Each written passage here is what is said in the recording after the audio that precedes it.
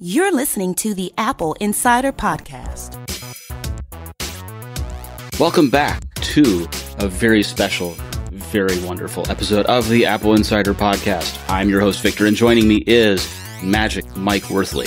Hello again. Welcome back, Mike. Thanks. I am so glad you're here, and I want to tell you about Stitcher Premium for just a second.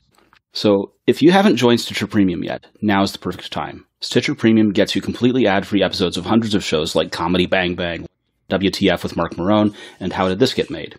You also get 21,000 hours of exclusive content. New exclusive originals like Marvel's Wolverine and Issa Rae's Fruit are launching every week for Stitcher Premium members. If you love podcasts, you're missing out. And I should point out that we, the Apple Insider folks, are also available on Stitcher. And so that was really handy when I was recommending someone go listen to us. And they came back and said, wow, I found you on Stitcher. And I was surprised and impressed that she used Stitcher. When you listen to ad-free episodes in Stitcher Premium, your favorite podcasters get paid. Help support your favorite shows and join Stitcher Premium today. So for a free month of listening, go to StitcherPremium.com and use the promo code APPLE. Mike, WWDC, big week, huh? Yeah, it is every year, and the magnitude of the week depends a great deal on if there's hardware or not, and this year there was none. And we sort of kind of knew that. The only hints around hardware at all was maybe the possibility of an SE2, which we'd already discounted. Right. Yeah, we'd speculated about that a little bit last week on this very podcast. So it just has a historical perspective. Again, it was 3 years prior to last year's hardware bonanza that there was nothing, not a single thing released. And if you head over to our forums right now at forums.appleinsider.com, there are a couple of threads where one of our forumers listed the WWDC since, I want to say 2002, and everything that was released hardware-wise during those WWDCs, and it's not a lot. There's a couple things here and there. There are new trackpads, for instance, on one series of MacBook Pros 1 year, and a bunch of iPhones until they shifted to the fall release cycle, and, that's about it. The reason that you release hardware at WWDC primarily is if it impacts an application. If you want people to take advantage of new hardware features to be able to develop for them, you need your developers to know about them. And so when you say new trackpad and it's the Force Touch trackpad, right? That makes sense because now you're saying, here's this piece of hardware, it's going to be on this machine, and if you develop for it, here's what you'll be able to do. That kind of thing makes sense. Some years, like you say, hardware bonanza, we've just gotten tons of stuff, and it's all been basically a consumer event with developer tacked onto it. Yeah, this year was that. This year was a software focus, and I understand where there's a disappointment that there was no hardware, but I think this is very much like when Apple bailed out of the Macworld Expos. I think this is about Apple fully aware that they can control the narrative whenever they please, and they can throw a press event whenever they please, and everybody, Apple Insider, CNN, you name it, everybody will scramble to get people on the ground at the event. Yeah, and for phones, they're pretty much locked into a cycle. And they're locked into a cycle because carriers have upgrade plans or payment plans or things like that. So it's fairly predictable. And Apple knows as well as anyone because they have the Apple upgrade program. So they're locked into a cycle for that. But for pretty much everything else, they can do whatever they want, whenever they want. Right. And I'd speculated in the forums, I had said that there's, and in an article about previewing WWDC, that there are a lot of reasons why Apple wouldn't necessarily want to upgrade their Mac hardware this time around at this WWDC. We'll see how those play out. Well, they've already sent huge signals, huge flares up into the sky telling us what's going on, right? We got the iMac Pro. Yep. We know that somewhere in their future is a Mac Pro of some form. Which they uncharacteristically talked about in April again this year after just lightly touching on it the previous April. And they sent signal flares that they aren't ignoring the Mac Mini, that something Mac Mini-ish will happen. Mm-hmm. We don't know when. Right. And they have closely paid attention to what's going on with their own MacBook and MacBook Pros and Touch Bar and MacBook Air. They know that line well. They know that people think MacBook is underpowered. They know that people are unhappy with butterfly keyboard incidents on MacBook Pros. Mm-hmm. So one would expect that that's going to get revision, whether quiet revision or announced revision at some point soon-ish. I would be very surprised if Apple said anything publicly about a butterfly keyboard reader. Oh, no. They're not going to tell us that there was anything ever wrong with the first one, but you know that they're going to announce a new Mac at some point, and it will have a revised part probably. Yeah, what's inevitable? Inevitable is a new iMac. Inevitable is a new MacBook Pro. Inevitable is a new MacBook.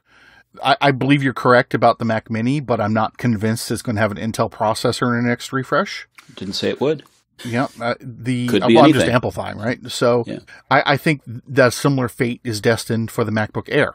I think that it will be refreshed, but in what exact condition, we don't know. Well, MacBook Air doesn't have to be refreshed, right? MacBook Air exists because you just can't get that affordable on their current MacBook with a Retina display. Sure, and I think that whatever the Mac Mini gets, the MacBook Air will get as well. I think they'll go lockstep.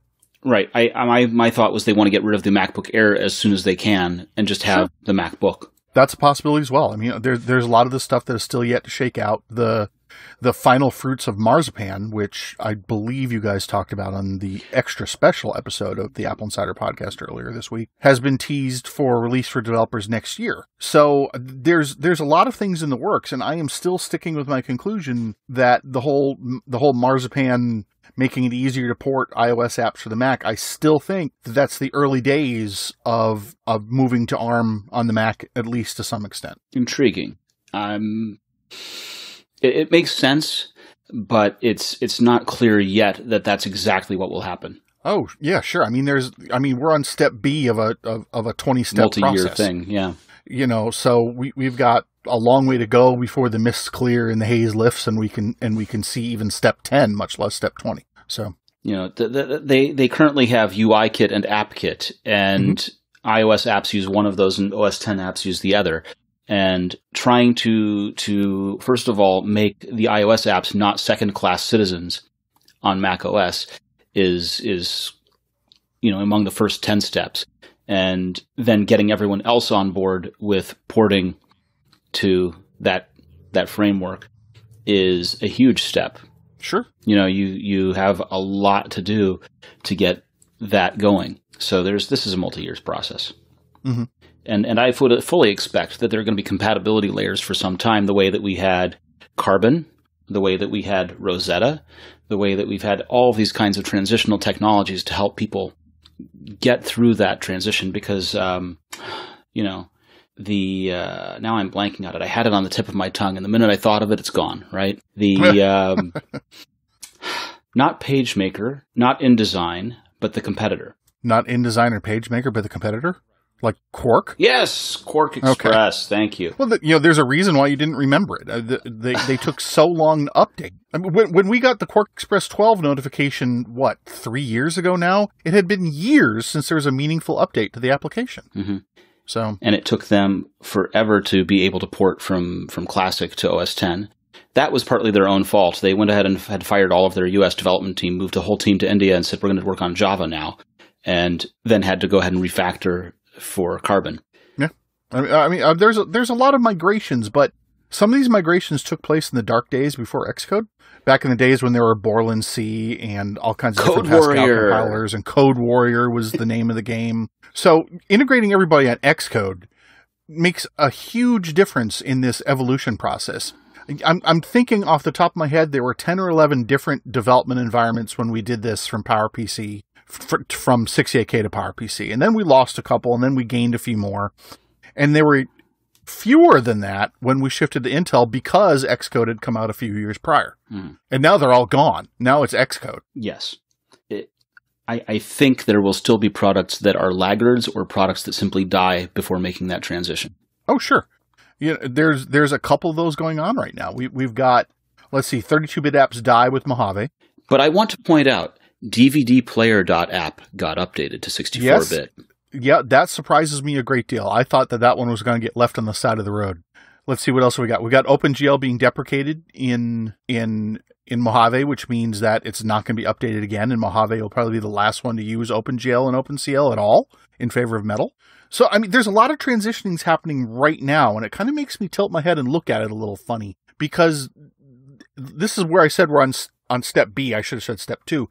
This is where I said we're on step 2 of this process, and there's a long road ahead of us. And these deprecations and these omissions point to something different in the future. Here's what I'm going to say about this.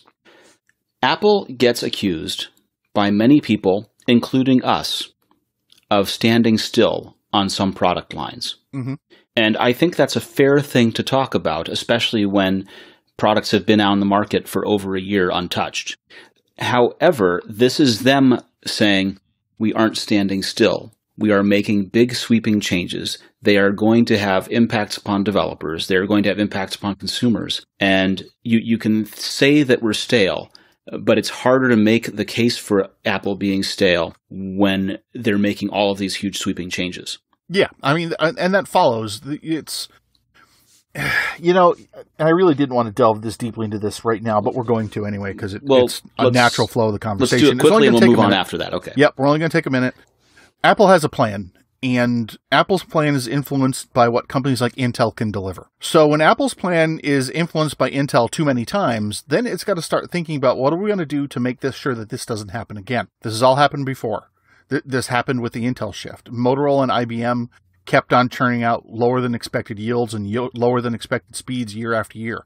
What does that sound like now? The chipset that Apple needs to put 32 gigabytes of RAM into the next MacBook Pro, we're not going to see until December. And at that point, it will make it 30 months late by Intel. 30 months. So we can point at Apple and say, this is your fault, all we like, but it is to some extent, but not pointing the finger at other parties which are causing some of this difficulty is irresponsible. Right. But the difference is that when Motorola had their huge failing at this, Steve Jobs got up on stage and told everyone that it was Motorola that had let them down. Mm-hmm. And we don't have any explanation remotely like that today. I argue that that's step 10. You're saying that we don't get that until we have the replacement, and right now we're nowhere close to that step. Steve didn't say it until he had the replacement. The Power Mac G3, when Motorola first let them down, yeah, he did. To some extent, but when macOS 10 nearly from the get-go, according to Steve himself, had builds on Intel. So he already had this future in mind when the iMac came out, at the very latest when the iMac came out, and very possibly earlier. And the Intel builds were about two years after the iMac came out. The timing is never going to be quite clear on that, because Next Step had builds in the mid-90s. Yes, Next Step and OpenStep ran on Intel in the 90s. And Copland did too. So Copeland, yeah. Copeland also did. But Copland is a Sylvester Stallone film. Copeland is named for Aaron Copland, the 20th century composer. Well, it's good we all know what I'm talking about. The Appalachian Suite, if you will. So it's been a long time since I even thought about Copeland. Yeah. From an Apple perspective, it's been, God, at least a decade since the last time I even thought about it. So yeah. But macOS 10 builds started in 2000 when Jobs, when actually an engineer, there's a great story on Quora from the actual engineer who was responsible for that, who showed it could be done. And Jobs said, holy cow, I've got a meeting in Japan with Sony. Go buy the best VAIO you can and build it for that. How long is it going to take? 2 weeks? And he had it in 2 hours. And then it took 6 years for him to announce it. So I think from a forward-facing perspective, we and Apple are on step 2. And I don't think it's going to take 6 years. I think it's going to take 2. I think 2020 is the first year that we're getting ARM Macs. I don't think it's this year, but I think we're starting to see the early foundations built for it. Okay. You know, it's entirely possible. And I think you're right. I think the signaling is there. It remains to be seen how these transitions move. Sure. I think one of the real benefits of doing this is that the Mac App Store, as much as they talked in the WWDC keynote about trying to revise and update and bring forward the Mac App Store, the Mac App Store has not been anywhere close to the success that the iOS App Store has been. And this is a way of bringing that success forward. Well, that's also more foundations, I think, were laid with that. They obviously have opened up things in the Mac App Store and have made some changes in sandboxing requirements. If we've got Office coming, if we've got Transmit coming, and a few other applications coming that have never been on the App Store. So I think it's a combination of factors. And again, I think this is another one of those flags, semaphore waving 10 miles out in the horizon that we're struggling to see. But it's one of those flags. hiring is difficult. Have you ever tried to hire anyone, Mike? Not recently. I have hired a few people in my time. I've even actually interviewed and hired someone to be my manager, which was a fun situation. But it's difficult to sometimes do this, whether it's finding the right leads or getting the right applicants or just dealing with all this. It's difficult. And one of the things that I've been finding out is that it doesn't have to be that hard thanks to people in LinkedIn. Businesses are only strong as their people. And I find that each time you bring in a new hire, especially in a smaller organization, that changes the culture, that the addition of a single person can change everything. And so it's so important to try and get the right hire. And LinkedIn, being the world's largest professional network, is a better way to find great talent. So 70% of the U.S. workforce is already on LinkedIn. They have quality candidates. Businesses rate LinkedIn jobs at 40% higher than other job boards at delivering quality candidates. You post to job boards and you hope you'll find the right person for your job. But how often do you actually check job boards unless you're applying for a job? So it's kind of an occasional thing. People don't live on these things. But people do go to LinkedIn all the time. And you already know that LinkedIn is this professional network. They have forums, they have boards, they have the homepage feed. People are going there when they're not searching for a job. And that makes it a place where people go and regularly check. Because LinkedIn considers skills, experiences, location, and more to match and promote your job to potential candidates, businesses rate LinkedIn jobs 40% higher than other job boards. And 22 million professionals view and apply to jobs on LinkedIn every week, in every industry. Go to linkedin.com/AppleInsider and get a $50 credit towards your first job post. That's linkedin.com/AppleInsider for $50 credit today. Terms and conditions may apply. So, Mike, we've covered a lot of inside baseball on Apple's product line and where we think they're going and prognosticating. Let's talk about some of the things that actually did come out that we can be sure of. Sure.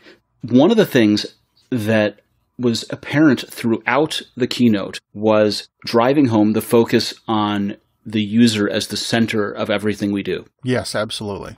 And while that's always been Apple's ethos, it's never been stated quite as plainly as that.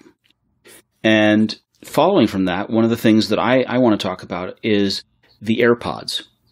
There's a live listen accessibility function, which it started out in 2016 as a way to stream audio from hearing aids and be able to make it work with AirPods and stuff like that, make it work with the iPhone like that.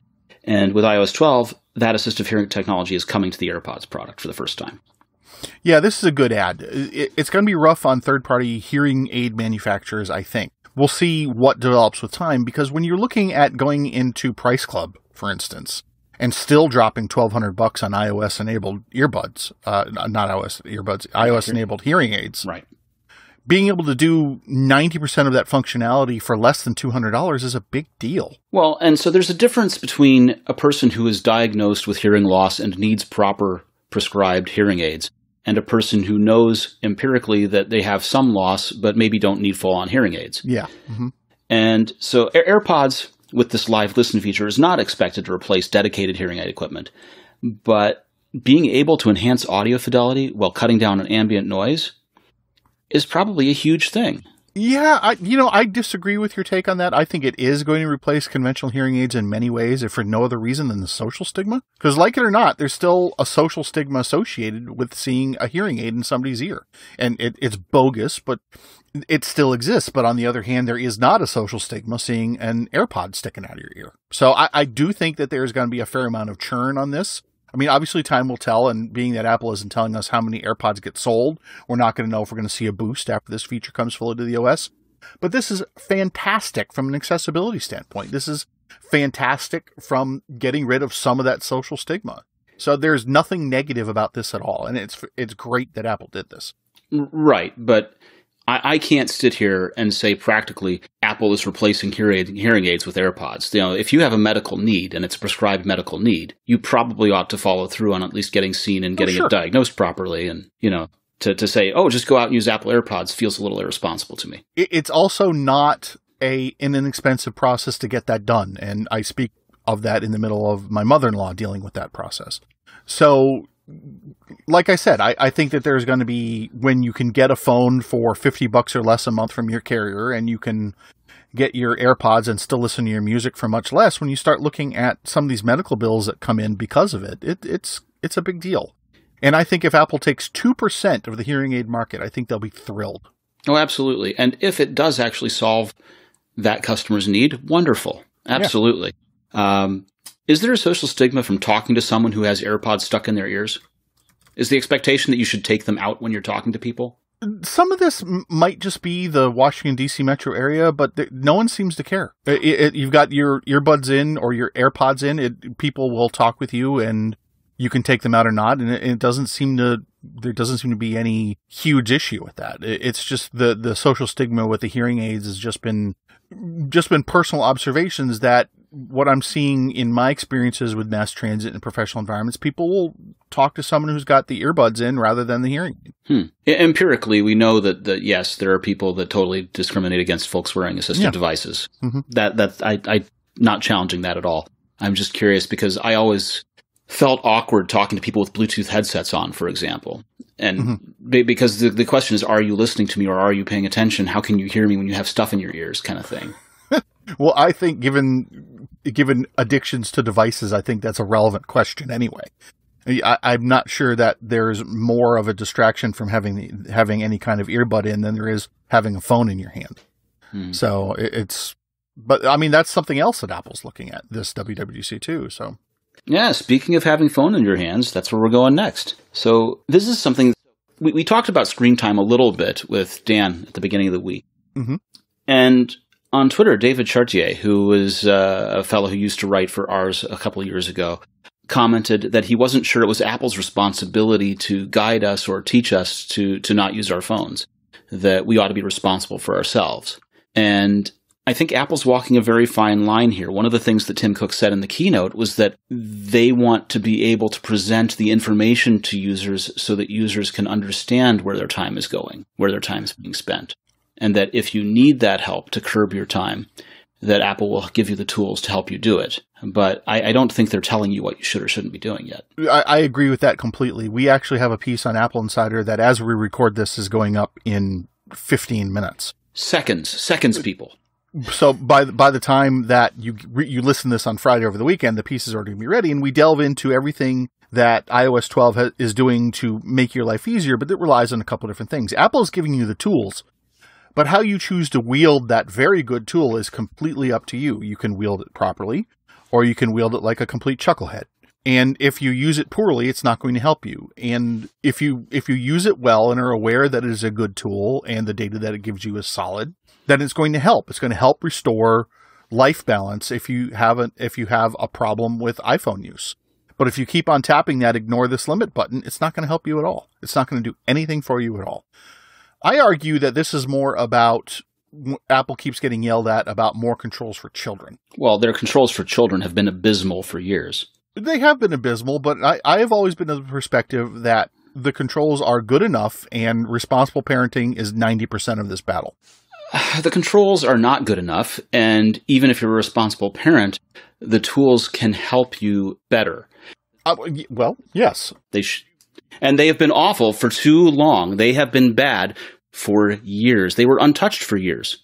And we talk about stale Apple. That's a good example of stale Apple. Mike, Apple destroyed your Apple Watch. It did. It's partially my fault because I put it on for the beta for work. I put it on the watchOS 5 beta so I can talk about it intelligently with the rest of you. And it promptly bricked my watch. And I said, okay. And I talked with Apple about it, and they said, okay, yeah, make an appointment with the Genius Bar, and we'll deal with that for you. And then about 4 hours later, Apple pulled the update in its entirety, saying that there are people having problems with their Apple Watches, and, well, the Apple Watches are getting bricked. As a reminder, this is the kind of bugs that are supposed to be found in these operating systems, and like we discussed on Monday, there are a host of problems with this. Our video crew is experimenting with rendering videos on Mojave, and they're having problems with videos completing. They do complete, but the last 2% is taking ages to get done. So these are betas. We are taking the risk so you don't have to. If you have mission-critical hardware, do not install these betas on your mission-critical hardware. I cannot stress that firmly enough. And the problem with the Apple Watch is that there is really no way to recover it. The only answer is go make your appointment with the Genius Bar where they will exchange it, and then they will go ahead and service your old watch. There is no DFU mode that you can access to reload your watch. There is no way to recover from this other than go into a store. So, yeah, don't do this. So, I mean, I had a similar problem with my primary hardware for work. Excuse me. My primary hardware for work is a 2016 MacBook Pro. I have a 2015 and 2012 MacBook Pro, both Retina, that I use betas on, as the whole do not install betas on your main hardware. And what I ultimately had to do on both of those pieces of hardware is I had to downgrade the machines to Sierra, reformat the drives in Sierra to non-APFS drives, and then install the Mojave beta on top of that after I had reinstalled Sierra. So the upgrade path from High Sierra was not there. The upgrade path from High Sierra did not seem to function well for me on a 2012 2015 MacBook Pro. And in both cases, downgrading and then re-upgrading was the solution that fixed the problem. Now, these machines I beat on in the interest of testing. These machines are thrashed. They're run for long periods of time without reboots to see how well the operating system holds up to things. I plug in 10,000 different kinds of hardware to see what works and what doesn't. So there are a lot of things I do to these machines to talk about, so we can talk about them in Apple Insider. So your mileage may vary on this, but I haven't seen that many cases where 2016 or 2017 MacBook Pros have had the problem to Mojave. But it happened, and like I said, I've got 3 testing devices, and they all got eaten by betas. So again, if you're making money with your machine, don't do it. I want to let our listeners know about Udemy. Udemy is the largest marketplace for online learning. Whether you want to learn something new or just sharpen your skills, Udemy has an extensive library, over 65,000 courses taught by expert instructors. And if you ever find yourself thinking, I wish I could do that, with Udemy, you can. From web development to digital marketing to Japanese cooking courses, Udemy has something for everyone. Mike, how's your Japanese cooking? Very bad. You got a wok? I do. All right. I think what we ought to do is we ought to go ahead and try and take a Japanese cooking course. You game for that? Not this week. Let me get through this week and next week with WWDC and the fallout, and then we can talk about it. All right. You heard it here. With other online learning companies, they charge hundreds of dollars per class. Udemy courses start at $11.99. Plus, every course comes with a 30-day money-back guarantee for risk-free learning. Every day, students around the world choose Udemy to discover new passions, expand their skills, or even change careers. Improve your life through learning. Download the Udemy app to learn anytime, anywhere, or visit ude.my/AppleInsider. That's www.ude.my/AppleInsider. Now, one of the things that developers have been asking for, and users have been asking for, is the ability to try software out in the App Store. Originally, you bought something and that was it, and you could not return it come hell or high water unless you really pressed against the Apple Store representatives, the App Store representatives, who would sell you things like, well, just this once, a one-time exception kind of thing. The I Am Rich app, for instance. Oh, hey, that was a beauty. That was a $1,000 application that showed a pretty jewel on the screen that you could tap. Yep, that was fun. And do nothing. And yeah, you couldn't return that. Then they went ahead and said, okay, you can do returns, but you still have to contact and ask for them and explain why you want the return, kind of thing. And now we are finally getting free trials of games and other apps coming to the App Store. And from a customer standpoint, this feels good.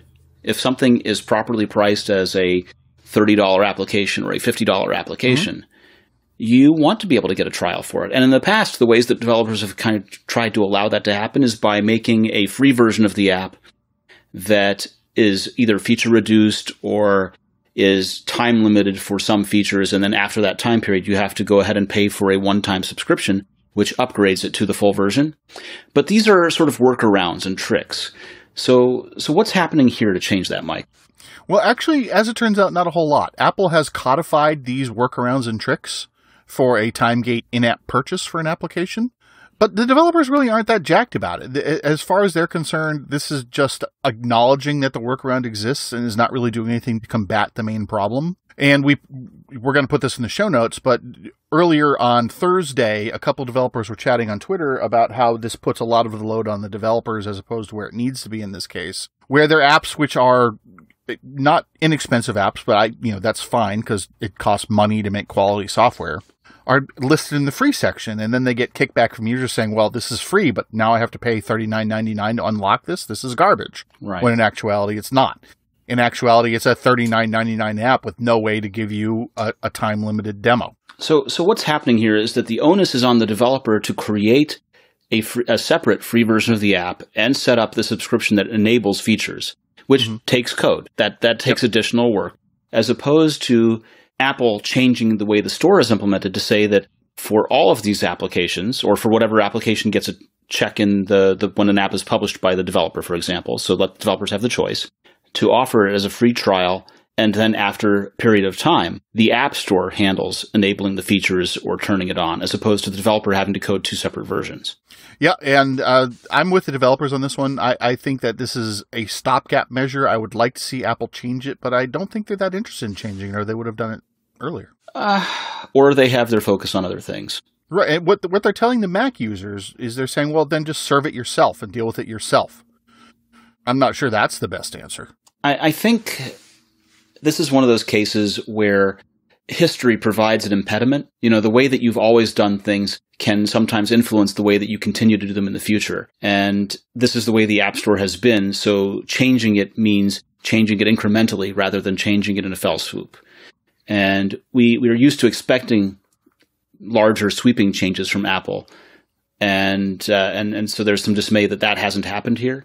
Mm-hmm. But the App Store has been one of these things that's been kicked around from executive to executive, from team to team. And I think it's going to take something big to cause whoever's in charge of it this week, I believe it's Phil this time, Phil Schiller, that is, to push for that kind of change. What you're saying is the developers need to make more of a ruckus because they've been pretty loud about it already.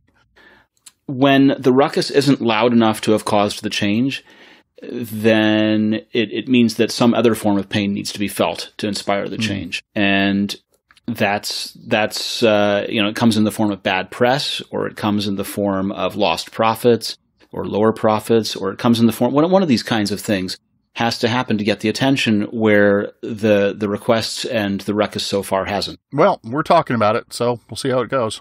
Yes, that's right. The mighty influence of the Apple Insider podcast will bring Well, it's not just Apple Insider. I mean, I'm hoping that this catches up more traction, right? Yes. Because everyone talked about how Apple's now offering free trials, and the developers all said, whoa, settle down there, Hoss. That isn't exactly so. And so we talked about it this morning, about it more, and let's see how we can keep this going here. Let's see what we can get done on this. Yeah. Now, in terms of changes that are being made, Apple has removed Facebook and Twitter integration from macOS Mojave. Mm-hmm. That began in iOS 11, where these third-party accounts came out, and now it's continued across to the Mac. Good. I see no compelling reason to keep it there. I didn't see a compelling reason to have them in share sheets in the first place. And here we are. Now they're being taken out after, Mountain Lion. They came out in Mountain Lion. Yeah, these things were these things were parts that actually came into the system, I think, when Jobs was still around for iOS. Yep. It was iOS 4 that we got Twitter and Facebook integration. And the idea was that's where all your friends are, and you want to be able to share photos to it. And so we created share sheets, and they gave us share sheets with things directly to your Twitter and Facebook. Yeah, didn't like it then, don't like it now. So I'm fine. Have no impact on me having it stripped out. So. Right. The reason why it works is at that time we had the integration first, and then we later got share sheets, and so the integrations were there to allow us to be able to send photos and things to our Facebook friends, to Twitter friends, without the implementation of share sheets. When share sheets came around, we didn't need those integrations anymore. Sure enough. And so now it's finally being stripped out. And I agree, we're probably safer for not having them. But I think it's kind of important to remember how we got there in the first place. It wasn't that Apple thought they were harmless all along and suddenly decided it was okay to implement them, and now it's okay to take them out. It's that there were different goals at the time that they were first implemented. And I'm just not certain that even then, it didn't seem particularly wise even then to automatically share stuff to a social media service. Well, they didn't automatically share. They just had the account details set up so that you could share to them. Oh, let me refine my position then. It didn't seem wise to simplify the process to make it easy to post 15,000 images to Facebook. This is just me speaking. Obviously, I can't speak for everybody, but, I've already made my point clear in this. I'm glad it's gone. I will not mourn its loss. Okay. How about that? Safari extension's going away as well.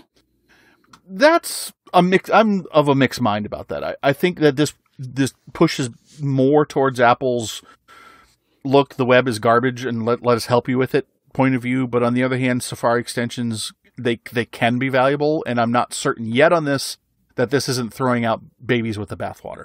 I think it is, but I think they have limited amounts of choices in terms of what they're going to do it, unless they want to take on the role of screening every single extension. Right. Which they probably don't. I guarantee you they don't. Does it work? Yep. Is it not inherently hostile? Yep. Okay. That's about the best they could do about that, just given how everything else slips by. And then there's always distribution on third parties of Safari plugins. So we'll see. I'm going to form an opinion on this more as we go on and we see how this evolves over time. Right. What we're heading to is an OS that is so completely locked down that you don't get extensions, you don't get, you have the gatekeeper and sandbox. Apps can only be installed from the App Store kind of thing. Mm-hmm. It becomes really quite rigid. No, I don't disagree. It's just this is a tough time. This is where I think threats are outpacing OS manufacturers in many ways, and I think that for Microsoft and Apple, it's both a situation on what exactly we're going to do to protect the user versus what exactly we're going to do to keep things open for the user. I don't want to see a future on Mac or Windows-based PCs where the only place you can get applications from are their respective app stores. But on the other hand, I also don't want it to be the wild frontier and anybody can install malware at any time. I would like the users who are unable to make determinations on if this email they just got from a Nigerian prince is safe or not. I would like those people be restricted, but the people who can make that decision, I'd rather they not be restricted. And it's a tightrope. It's a hard walk to walk for any operating system manufacturer. So true. It is a difficult one. And I dabble in Linux, I dabble in Windows as well, and it's one of these very much striking a balance things. Do you want to have the ability to compile your own software and run anything you absolutely want, or do you want to have the ability to run whatever you get from whatever sources, or do you want to have the ability to know that your system is trustworthy? Yep. I mean, you'd think with the stuff I read at AppleInsider that I still bleed in 6 colors, but there are several Windows PCs in this house. My primary entertainment machine is an Intel NUC, so take that as you will, I guess. I've spent the past week with Windows XP, Windows 7, Windows 10, and about 10 different VMware player machines. Yeah. And boy, do I regret my life right now. I've also been fighting with Raspberry Pis and Homebridge on Linux as well. Yeah, I can't muster up the time or the inclination to really do anything with the Raspberry Pis. I'd like to, but it's not high on my list. Pi is wonderful, but Homebridge is not. And part of the reason is, Node.js. And part of the reason is, like anything that's a modular system that relies on plugins contributed by third parties, your plugin quality can vary wildly. And so I've got my ceiling fans working correctly in Homebridge. I had, at one point a couple months ago, I had all of my lighting controlled in Homebridge. But I had to reinstall Homebridge, and I had to reinstall the OS, and those lights no longer function. And I just haven't been able to get them back. And so I was going to move over to Home Assistant, which is another competing project, and get them running in Home Assistant, and then use Home Assistant to tie into Homebridge and be able to control them through HomeKit, which totally is supposed to work, except that you run into the same problem of quality of plugins for Home Assistant, where there it's some guy using 3 different Docker images, and Docker is somewhat of a virtual machine kind of thing. So 3 different virtual machine computers, one for status, one for pairing, and one for control. And that didn't work out so well either. So right now I have none of my lights working, but I have a ceiling fan that works with its light kit. So there's that. Yeah, Andrew did a video using the Raspberry Pi on how to make a HomeKit camera using the Raspberry Pi. And if you look at the forums and you look at people saying, well, this didn't work when I did this, there are so many variables. And this kind of goes back to the whole locked-in system concept, where how many paths do you need to get to the same point? Do you need 100 or will 10 do? Well, it gives me more hope for the ability to do HomeKit authentication in software. Yep. Because the light switches that I'm talking about here are called SwitchMate from a company curiously named myswitchmate.com. And the cool thing about them is that they're dead simple. They're Bluetooth Low Energy. They're basically a DC motor with a worm gear screw that motorized operates the toggle on a light switch. Yeah, you've been talking about these before. Love them. They're so great because you don't have to open your electricity. You don't have to take off a wall plate cover. You just slap them on the wall and call it a day, which is great, except trying to get them to talk to HomeKit. I can see where that would be a problem. Yeah. I did the ceiling fan wiring. I took down the canopy cover for that and wired it in. But, to spend $50 on Lutron Caseta wireless switches all around the house, or to spend $50 for KuGeeks, or, each one of those things involves wiring and involves another $50 per switch versus the 20-some that I can do for the magnetic thing that just goes on. So this is really what it comes down to. And I think that's part of why HomeKit adoption is slower than it might otherwise be, is because the cost and the slowness to certify. Yeah, I also think that that's related to planning out a system. I think that unfortunately the costs involved in a HomeKit system can get really, really steep once you start looking at beyond one or two devices. Yes. And we didn't get a whole lot of HomeKit talk in this WWDC. The two places that I noticed it were in Siri shortcuts. Yep. And in macOS Mojave. Yep, in the Home app on Mojave, which they use the Marzipan frameworks to port over. So I didn't see a lot of improvements. Obviously, there's a lot of time between now and when these operating systems fully launch to the public in September or October. And there's going to be a lot of iterations in the betas in between. So really, to keep on top of this, just keep on coming by AppleInsider.com and we'll hook you up. Yeah.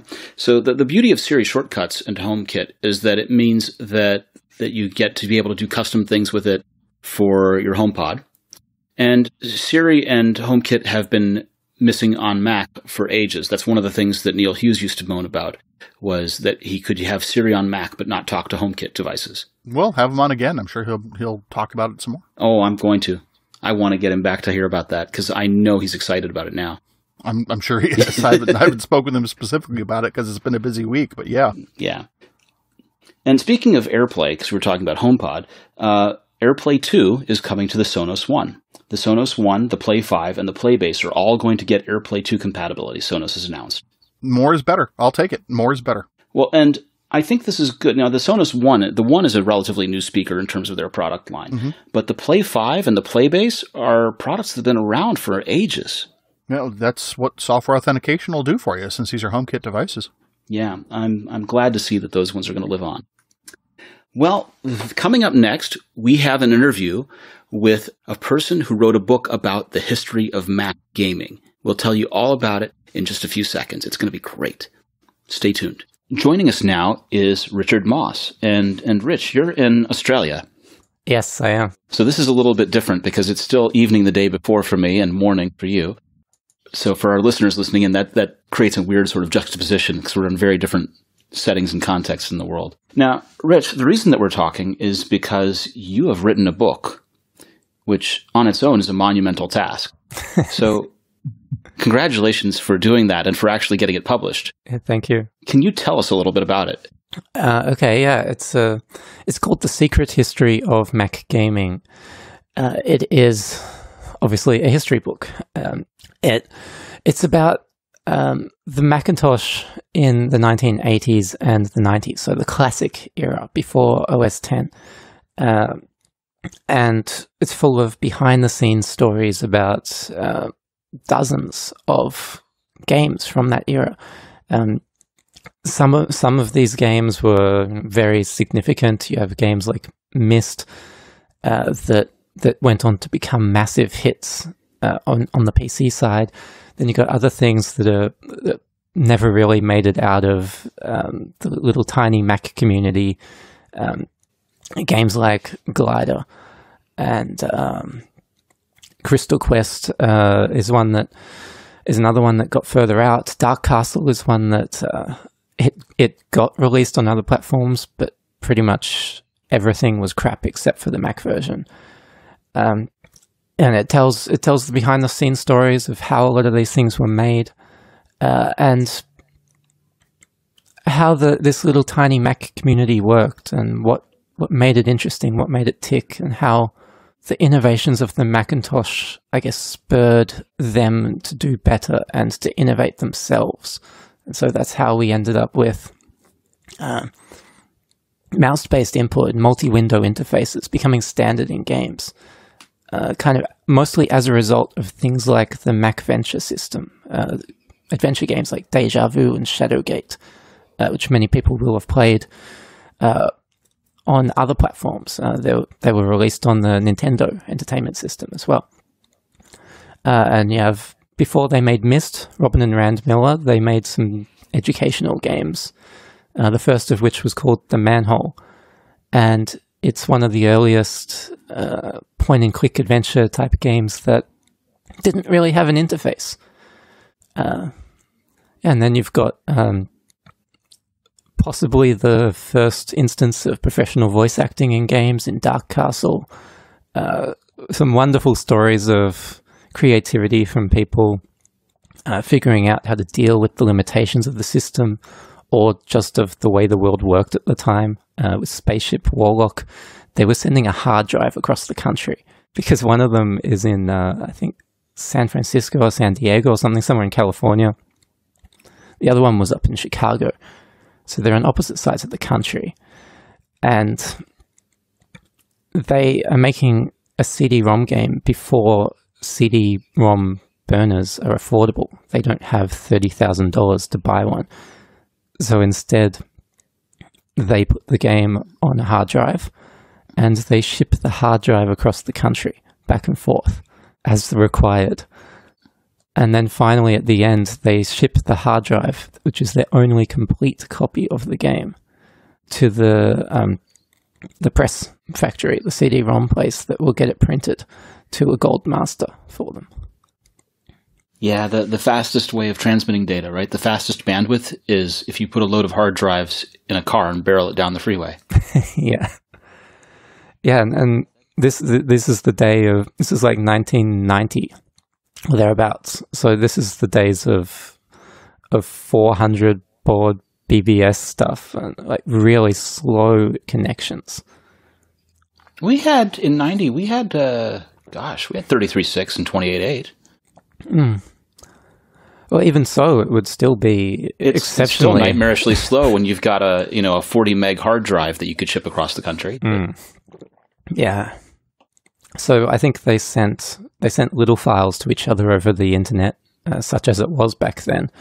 And whenever they had something bigger, like the 3D models, or just the entire game, they had to go back and forth. Wow.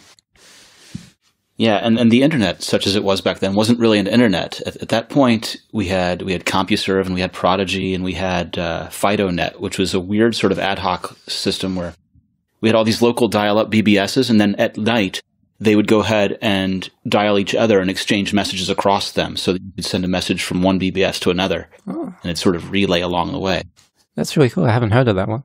Oh, yeah. No, it was something that was in that 1990 to 93 time frame before the internet really got to be something that anyone could dial into. You know, we had Trumpet Windsock for TCP really only kind of seemed to catch on around 93, 94, and that's when Mosaic was hitting it as a browser as well. So it was really, before that, all dial-up BBS kind of stuff. Mm. And that reminds me that people who were online in those early days, there's stuff in the book for them as well. There's a game called Bolo, which was very, very popular. That was a game played over the internet, and pretty much only over the internet. It's like a tank shooting game. And that was leaked out, but it was in development. It was to be released as shareware, but it was leaked out early. And the developer decided that he wouldn't charge his shareware fee until the game was done. So it was leaked out in like 1990 or late 80s, something like that. And a year or two later, he finally finished it and started charging people registration fees. And at its peak, I think it had thousands of players every month. And even earlier than that, we have some of the earliest LAN parties were on the Mac because of the Apple Talk configuration. I found one story from when was Apple Talk introduced? 85, I think. Where when the protocol was announced, these guys made their own box because there were no computers that had it built in yet. So they just, from the specifications, they made their own, and they installed it on a bunch of Mac 128Ks or 512. And they took these to a pizza shop near Macworld in January that year, and they had one of possibly the first LAN party in this pizza shop. Hours upon hours of playing Maze Wars. Wow. You know, my first LAN gaming experience ever was on a Mac. I was in uni at the time, and some friends and I drove down to UIUC, which is the University of Illinois, where Mosaic was invented. And they had a Mac lab, and they had Mosaic on the Mac there. And we quickly got away from Mosaic, and they loaded up some game that I don't even remember what it was. And we had 6 machines all playing this game. And I had never done that before at that time. I wish I even knew what game that was. I was kind of hoping you were going to say something that would spur my memory. I don't know. It could have been a number of different things, because very quickly you had a bunch of games that had networking capabilities coming out commercially. That first story I told of Maze Wars, that was using 2 different versions of this game. So for anyone who doesn't know, Maze Wars originated in the 1970s on mainframe computers, and it was played over the ARPANET. And then in the mid-70s or in the 80s, it moved over to Xerox Alto. And that version was played by some people in the Macintosh team. And 2 different people separately made their own version of that. They didn't know about each other. They're in different groups in the Macintosh team. So one of them made a game called Bust Out, BUS''D. And the other one made Maze Wars. And both of those things were played at this LAN party. And Maze Wars then became Maze Wars Plus, which was a commercial game. Very cool. So let me ask, can you tell me about, what was the story that seemed most interesting to you? What was the story that really surprised you? Ooh, that's tough.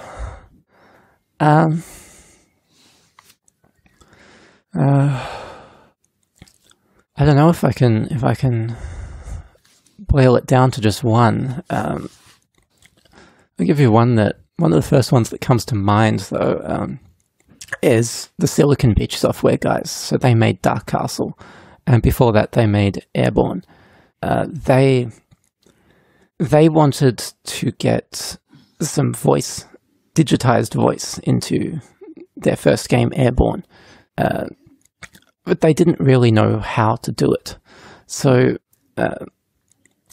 basically what you have was Charlie Jackson, the founder of Silicon Beach, who's doing the game design on Airborne, says to Eric Socker, one of his programmers, I want the soldier to say, Airborne, sir. How do we do that? I've heard Apple II games figure out a way to make these kinds of sounds with like sine waves, square waves, and things like that. Can you figure out how to do it? So Eric Socker then digs into the big Inside Macintosh manual to try and figure out how do we do this. And he found pretty quickly that the Macintosh had a built-in synthesizer, so it's technically capable, but he didn't know how he would produce this sound. So then he thought, okay, I'll make a recording. So he got a microphone and he made some recordings of the kinds of sounds he wanted, and then he's like, well, how do I now take these recordings and figure out a way that they will get into the computer? And he did some further digging and found out that actually the Macintosh has built-in capacity for playing digital sound samples. So you don't have to have the Mac generate the sounds. It can actually play recorded samples. The only thing is no one had ever tried it before because no one had got those sounds onto there. So they went to a local university and they got their sound samples onto a mini computer, and they wrote some software that would transfer that would downsample it first. So it was, I think, 16-bit. They made it 8-bit. It was 22,000 kilohertz. They made it 11. And then they used an acoustic coupler and a modem of some kind to transfer that data onto a Macintosh 128K. And Eric had written his own custom sound driver based on what information he could find. And then they made the sounds play. But it didn't end there, because it turned out once they got their sounds into the game that sometimes the Mac speakers would pop. So you'd have this lovely music playing or some sound effects, and then suddenly pop, pop. And it seemed kind of random, but it happened a lot. And so then they went into this audio editor that Eric had made, and they went one sample at a time, just kept adding to the length of the file. And Eric is standing behind Charlie, who's doing this, and he's got his calculator, and eventually he goes, I've got it. And he says that the audio buffer has to be full. So there's a 384, I might be getting the number wrong. There's a sound buffer on the Mac. It had a certain length. It had to be exactly full, not a byte less, not a byte more. And you had to fill it in the time it took the vertical retrace beam to get back up to the top left corner, ready to draw again. So during this interrupt that they call it, so that the thing inside the CRT monitor can go across from left to right and down, top to bottom, and draw. Yeah, the scanning electron beam. Draw the screen in the time it takes that beam to go from the bottom back up to the top. They had to fill the sound buffer. So I thought that was a fantastic little story of dealing with technological limitations and wondering if something can be done, and then just figuring out how to do it. Yeah. Now, the Mac was a pivotal moment in personal computing history. Mm-hmm. And the Apple II before it was also a pivotal moment in personal computing history, but the Mac really was without question doing something that no computer had succeeded at in a widespread way before it. Can you think of a game and a story like that one that is a pivotal moment in the history of games? That's inspired by the Macintosh specifically and its innovations? It's however you'd like to answer the question.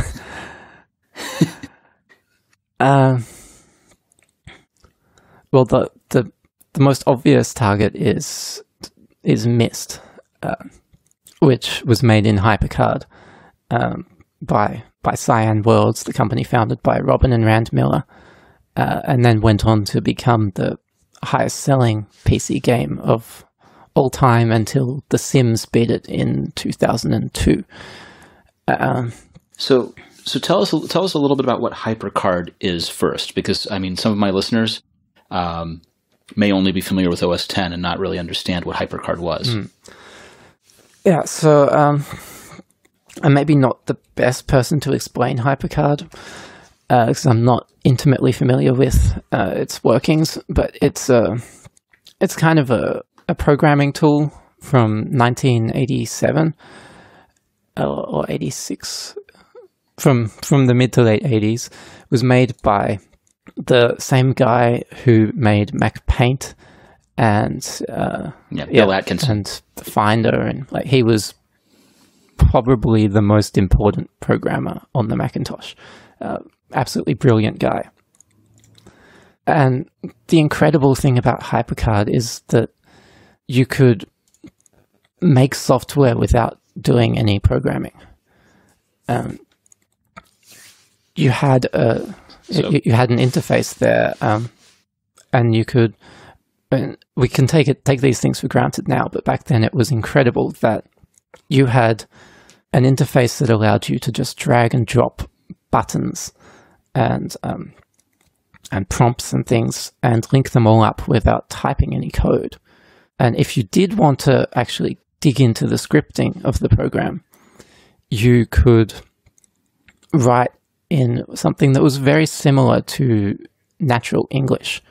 And so the way HyperCard works is you have cards, and each card forms a stack. It's like web pages. So you have links that you create between different cards. Those links might be text, they might be images, they might be buttons, just like on the web. And you can have some level of interactivity. And most people used HyperCard to do things like bookkeeping or record their golf scores, or a lot of teachers used it to provide lessons for their students. But then some people were more creative. There's this wonderful thing called If Monks Had Macs. I went into the whole story for it in one of my podcasts, Ludophilia. It's designed by a guy called Brian Thomas and a whole bunch of other people who helped him. And it almost defies description. You've got like ebooks, essays. There's a jukebox in there that plays one-note instruments of all these different popular songs. Like you can hear Raindrops Keep Falling on My Head in one chord from a Beethoven symphony, if for some reason that's what you want to do. There's a lot of philosophical stuff in there. There's some illustrations. There's a journal writing tool. All sorts of weird and wonderful things in there. And then getting a bit less out there and weird, there was a series of HyperCard stacks created by, what was the name? Amanda Goodenough. I presume that's how you say it. She made some children's stacks. And what she wanted to do was take the stories that her grandmother used to tell her when she was a kid. Stories that were all about what happened next, what's coming next in this story. And she tried to make a children's book an interactive children's book that would do the same thing. So she made this delightful little thing called Inigo Gets Out. And it's about a cat that has gone out and it's having its little adventure for the day. And you can click on the screen for what the cat will do next and where it will go next. And in a similar fashion, Robin and Rand Miller had this idea that they would make an interactive children's book in HyperCard.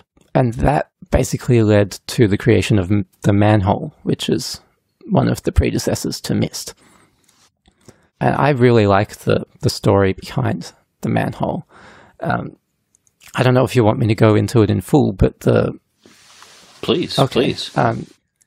So it started with Rand, who had this idea, and at this point in time, he's an adult. He's working in a bank, and he has the idea that he wants to make this thing. So he gets in touch with his younger brother Robin, who's in university, I think, still at the time.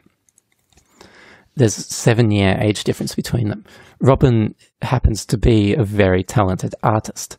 So Rand thought, you can draw the book and I'll do the scripting and things that link up all the drawings. But then when Robin actually sat down to try HyperCard out, he was faced with this blank screen, and he's, what do I draw? I don't know what to do. And something possesses him to draw a manhole cover. And then instantly he thinks, well, what happens next? Maybe the manhole will open. So he drew another picture with the manhole open. But then instantly he's beckoned for more interactivity. And so he's, okay, what happens now? And you've got he drew a big beanstalk that comes out of the manhole. And so you've got choice. You can go up the beanstalk or you can go down the manhole. And he didn't want to turn the page, as it were. He wanted to explore one way and the other. And so in this ad hoc way, he just kept drawing more pictures and expanding the world. And drawing on influences like Alice in Wonderland to create these delightful, whimsical little worlds where at one point you can end up in, I think, a rabbit's teacup or something like that. You can talk to a dragon who offers you cookies, I think, but then he accidentally burns them. And I should mention the dragon is sitting in a comfy chair. He's wearing sunglasses and a chain necklace. And he says something like, "Hey, baby, welcome to my cool pad." And you can go under the sea and you find a painting. There's Walrus of the Year, Sir Walter Walrus III. And and nearby there's like a little piano toy, I think, by memory. So you have all these little fun toys in the game. And then from that, they made another one called Cosmic Osmo, which was quite similar. And then they made Splunks, or Spelunks is how they say it, which is one of the games that I loved when I grew up. That's also in a similar vein, but it's more educational than the others. The other two were more experiential. Splunks is full of little science toys. So you've got a zoomable map of the solar system. You've got a lightning simulator. There's something where you can drop a pebble down a well and you can adjust what the well level is. And then you see the sound wave coming back up. And so you can learn about the speed of sound using that thing. And it also had some really silly, playful stuff like a dance sequencer. You could choreograph this little routine using some canned animations for a dancing man. Little quirky things like that. And then so that led to Myst, in that after they finished making that game, they had discovered that a Japanese company, Sunsoft, wanted to get them to make a game. They had loved Cosmic Osmo and the Manhole, and they said to Robin and Rand, "Can you do something like that, but for a mature audience?" And Robin and Rand had already wanted to do something mature. They had an idea for a game they called Grey Summons a couple of years previously, which had a lot of parallels with what Myst became. But they didn't want to dig that out, so they started again, and they came up with this idea of an island. It would be a bit like Jules Verne's Mysterious Island, so they called it Myst. And for anyone who doesn't know, the basic premise is you arrive at this strange unknown world, and you find the remnants of an advanced civilization. And then you start exploring, and you find that there are like people inside of books, and it gets really weird, and it's very difficult, full of puzzles and things. I remember this kind of library scene with the fireplace. Yeah, that's in there. I never actually finished Myst, even though I've written this book and I'm a Mac lover. I know. Oh, for I shame. never actually finished it. Not that I can really claim anything better. I bought the version for PC at that time and was playing it on a PC, so can't really be proud of that either. Yeah, that was one of the sort of pivotal games, because it was that game that really showed what you could do with limited amount of resources, and it really changed the way that games were for a while. I feel like there are some games that changed the gaming world, and they were Dark Castle, they were Myst, and they're things like Doom that really were the first of their genre that led the way for what gaming could be. One of the things I find really interesting with Myst and Doom is they were released about 6 months apart from each other, and so they combined. They completely changed video games, but they took it in two different directions. So there was almost this split in what games were at that point, where you had Myst leading to this path of things that nowadays we describe more as casual games. Things that aren't violent, things that are more patient. Arguably the beginning. Well, I don't know. I think of casual games as things that you can pick up and put down and come back to and not really commit to. But Myst wasn't that. Myst was one of those things where you really committed to it and got sucked into the world. Right? If anything, I would have thought Doom would be the more casual game, because you can pick it up and put it down and you're just fighting the levels over and over again with different creatures and different keys. But, for the most part, it's the same approach to shooting. Well, that's a fair point. But the way I see it, you've got Myst leading to all these similar kinds of games that are full of obtuse puzzles and are weird. And from there, you have hidden objects games emerging. And hidden object games, like the casual gaming genre, aside from like Bejeweled and other casual puzzle games, you've got hidden object games, and they mostly evolved out of things like Myst.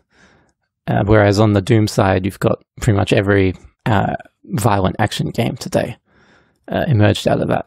Yeah, every first person for sure.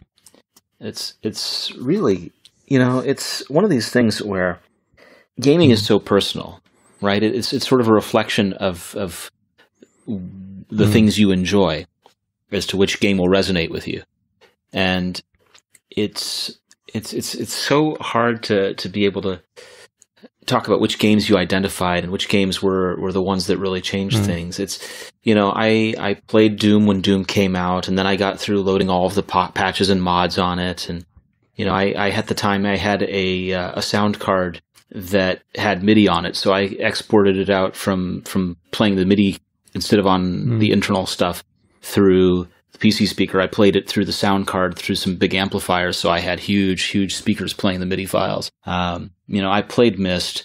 I played all these things. It's just, we've come so far, right? Yeah, we have. We really have. So, gosh, I have enjoyed this. I can't believe we've passed through 30 minutes of talking about this so quickly. Where can people find out more about the book? Where can people go to get a copy of the book? The easiest thing is probably to go to the official website I made, which classic Mac users will enjoy. Has like a Mac OS 8 theme on it.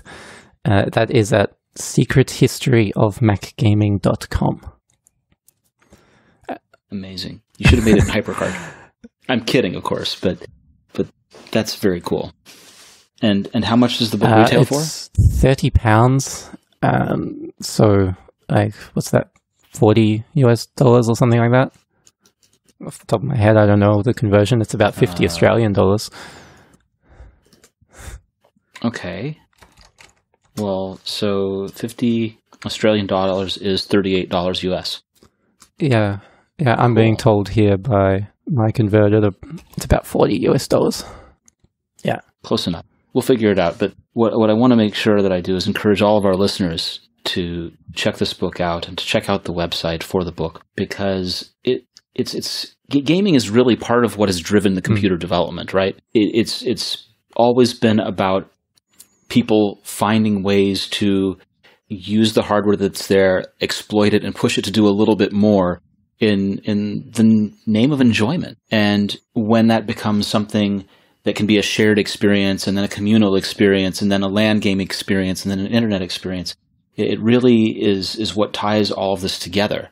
You know, there are people that had to get the better sound card so that they could become more immersed in the game, that had to get the better joystick so that they could become more immersed in the game, that then had to get the LAN party going, and, you know, had to get the dedicated phone line so that you could have one line on the modem and not worry when mom picked up on the other line, kind of thing. It's a history that if you didn't live it, I think you'd really enjoy learning about. And if you did live it, like I did, then you should go and relive it.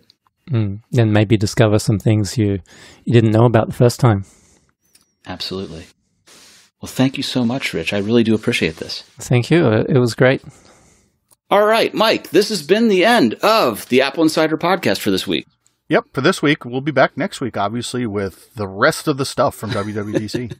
All right, Magic Mike Worthley, where can people find you on the internet?